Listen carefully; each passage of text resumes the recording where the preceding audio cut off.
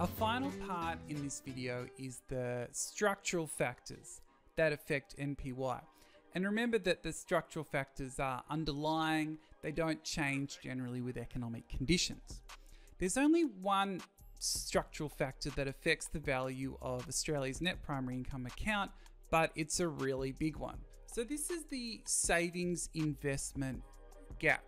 Possibly the world's worst but I think you know what I'm trying to get at. Geez, hopefully. The savings investment gap refers to this.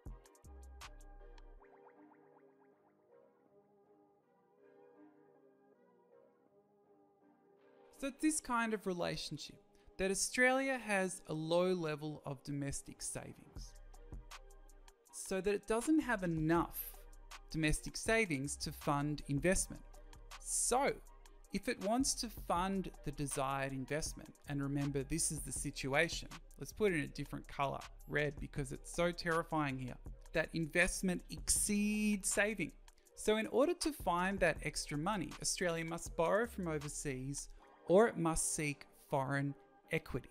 So here, point, you're saying, great, all of this is fine. I believe you, Mr. Simons. I appreciate you sharing with this, but what does this refer to, or how does this relate to NPY? And I would obviously say, good question.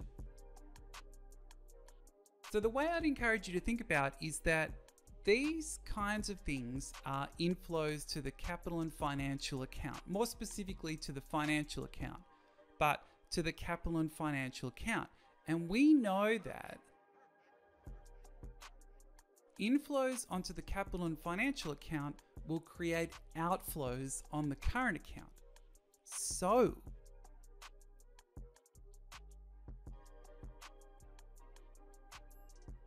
the inflows of investment that we're talking about will lead to NPY outflows. So for example, for foreign debt, Australians are going to have to pay back interest. For foreign investment, it might have to be dividends, profits, or rent. So if Australia has a situation where there is a savings investment gap, this is going to create a situation of NPY outflows.